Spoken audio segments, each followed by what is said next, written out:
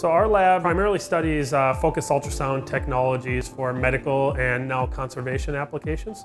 So we're developing focused ultrasound transducers and other devices as tools to really generate high amplitude sound waves at a single location in the body. So these are to develop completely non-invasive therapies for cancer and other applications. So by having a completely non-invasive tissue ablation method, you have better side effects. We're also seeing that we can advance this to patients who aren't candidates for surgery and other currently available techniques.